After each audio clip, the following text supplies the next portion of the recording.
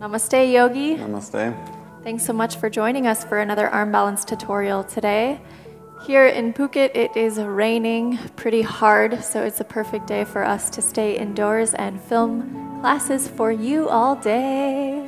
Should be fun. And today's class is going to be great because we are getting into a one-armed arm balance, one-armed peacock particularly, and another variation of it. So this is when arm balancing starts to get even more fun, when you take away one arm.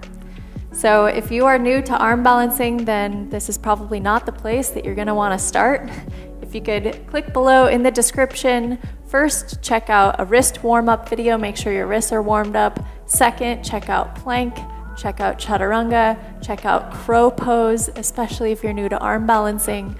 I know it's kind of maybe even annoying to have to back up and do all these other videos before you do this one, but you also want to make sure that you're coming into it safely and that your wrists are warmed up, especially before you come into a one-armed arm balance. It's a very advanced pose, so make sure that your body is warmed up and ready. It's very important to have a strong foundation, which is why we recommend crow pose and peacock first before you go into any one-handed variations, because the principles are still the same, but you need to be very confident with the foundational pose before you take it one-handed or do any other advanced shapes building on top of that foundation. First variation we'll be showing today is called Croc.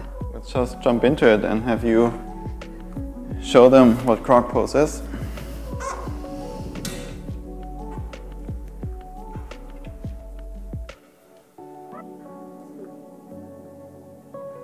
In that version you have one leg bent, one leg straight, you're using only one arm. And it's lots of back strength to lift the upper body up and hold it there.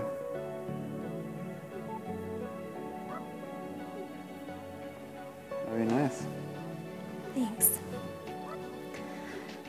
So we'll begin, as we do with all arm balances, explaining the foundation of the wrist, the hand placement.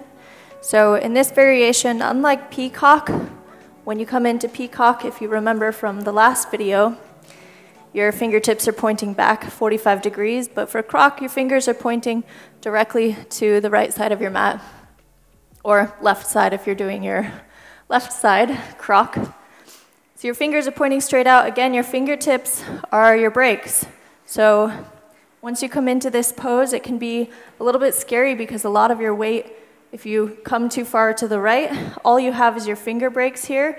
And then if you fall off to the right, it's really important that you focus on lifting the wrist up so you don't completely collapse down onto the wrist.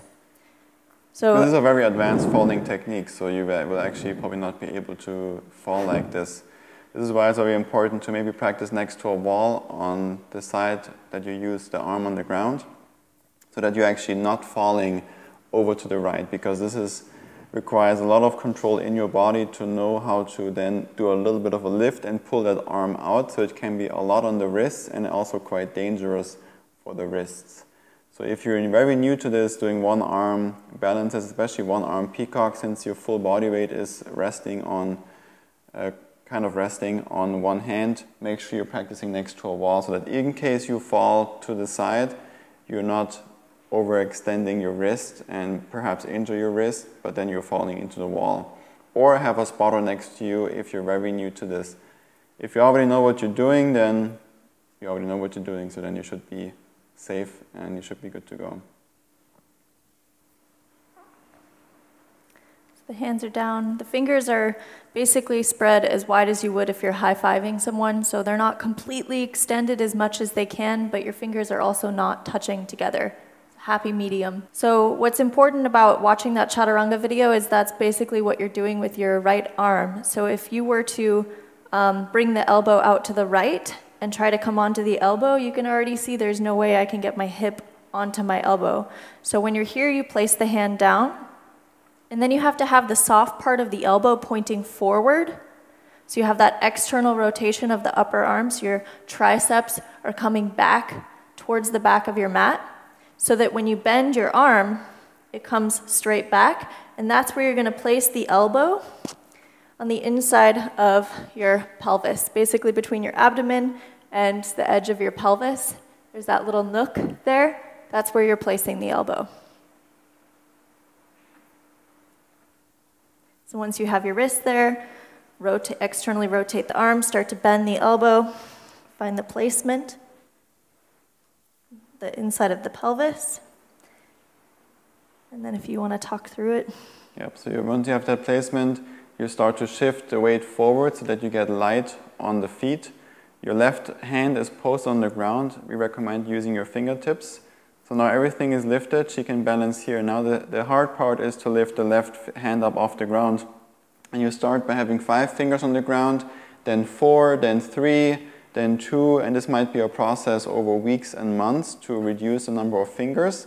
But eventually you will be able to lift the hand up off the ground so that no fingers are actually on the mat. You keep the core strong, you keep the back body engaged to lift everything up. You breathe, hold, and come back down. Very good. So it takes a lot of time to find that placement first, to get comfortable with the pose. And if this is uncomfortable for you on your abdomen then, or on your belly, then probably the placement is wrong. So you actually want to go between that bone here and your belly button, and that's where you put the elbow. So it's even more of an internal rotation than just bending the elbow back. You're actually going a lot more in. So think of Peacock, where also the elbows are closer together. The elbows are not as wide as your shoulders. You actually bring them closer together, and you do the same thing on one side. Now gravity is not going straight down from the center of your body where your belly is down. That means you have to shift a little bit to the right and lift your left side body a little bit more up so that the gravity is actually going down through the body, through the hand, the forearm, into the arm and the hands, and then into your fingers.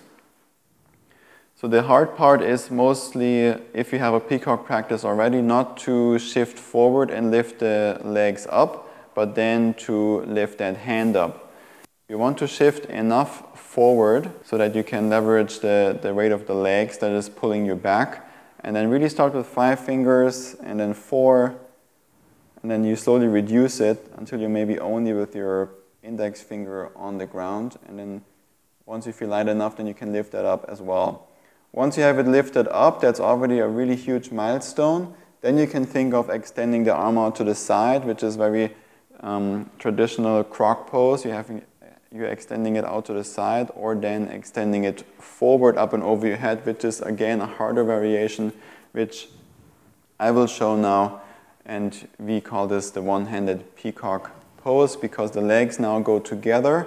The legs are straight, so compared to the Croc pose she just did, the opposite leg perpendicular or diagonal from the arm is bent. So if you use the right arm, then your right leg is straight, your left leg is bent. You point the toes and you come into it.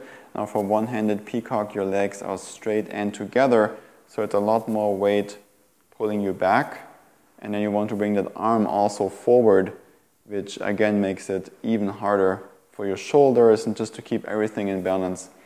It's very important for those 2 variations to really have a strong back body to lift up, so you're not just hanging out there and you're rounding forward. It's a lot in the lift. And then while you lift, you still want to keep the core engaged. Everything is really engaged. Breathe nice and slow so you can fully focus on the balance. And the balancing part of it, what's currently going on with your right fingers, you get that feedback where you are in space with your balance. And your left hand to get light there. So there's a lot going on, lots of things you have to focus on, but this is why we do it, and it's such a fun pose. It requires so much presence and focus while you're in this shape. We've given you a lot of things to focus on, of what to engage, and little tips of foundation of the hands, the wrists, the back, all of that. But really the number 1 tip we can give you with this one-arm peacock is to subscribe to our channel. Hit that little triangle in the corner. Subscribe. If you already found some of these tips to be useful for you, then please help us out. Subscribe to our channel. Come back for more. Now that you have the number 1 tip, and now you'll just be able to lock it in and fly. It's got great. The secret. The secret. Now we'll come into one-arm peacock. You can start in Croc, just like Bre showed it and how we broke it down. Great way to come into it is from plank pose. You post one hand down, so that you only have to lower down and you're already in the right position with your elbow. As he lowers down onto the elbow, starts to shift the weight over to the right to counterbalance. So now it's Croc, that leg is bent, and then he comes into one-legged Peacock. Legs are straight, arm is extended up over the head. That's great. Very nicely done. Important to, again, slowly come out of it, because lots of pressure on your abdomen, your diaphragm, so really take a slow breath in. It's not good for you if you just rush it and come out of it and take a deep breath in. Really take your time. Lots on the right hand in this case. One hand, my whole body weight is on one hand, and for Bre, of course, two for everyone. So really make sure that the wrists are safe, they're healthy, they're warmed up. Always practice both sides. You will, as with every pose, have one side that just feels better and that's perhaps easier or more accessible. Still keep practicing both sides so that you're not creating any imbalances or asymmetries in the body. We mention this over and over and over, but we really need to emphasize the fact that arm balances take weeks, months, years to get down. So if you're not getting it after watching this video, that's actually expected. This is an incredibly challenging pose and super advanced, so you really have to do the drills on your own. Take what you learned from this video, write down a few tips, practice it with us over and over and over, and eventually you'll lock it in, you'll get it, and you'll see that it's possible. But at the beginning it might feel like you're never gonna get there, and you will. You just have to put in the work and do the drills.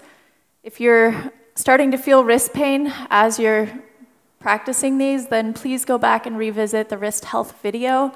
We really cannot emphasize enough that the health of the wrist is so important, and it's really good to not overdo it, especially in a pose like this where you're putting all of your weight on a single wrist.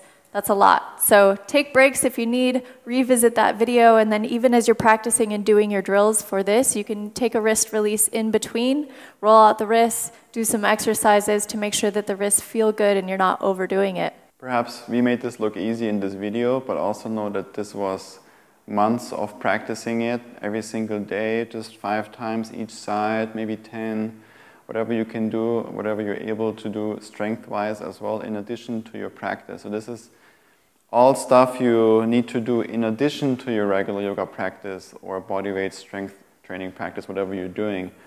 This is not any replacement, this is all in addition, so you need to put in that extra time. It took us also months to unlock these poses. We really call it unlock because you start and you practice and it seems so impossible and you don't know how it's possible, how other people do it. But of course, as you see, it is all possible, it's all doable. But you have to put in the work day after day after day. And then over time, it gets more accessible until you someday unlock the pose. And then all of a sudden you're like, okay, now I understand how to do it and how it should feel in my body, and I understand all the little details. And then usually from that day onwards, if you don't stop completely using your body, you will keep that skill of that pose and coming into that shape with your body. So keep up the practice, be really patient with it. As we know, yoga is a practice of patience, and everything will come and show up and come together when the time is right after putting in the work. Thank you for practicing with us today. Really amazing job. If you followed along or if you now, after this video ends, do this in your own time, we're really proud of you. Keep up the good work. Thank you for practicing with us and for letting us share our practice with you.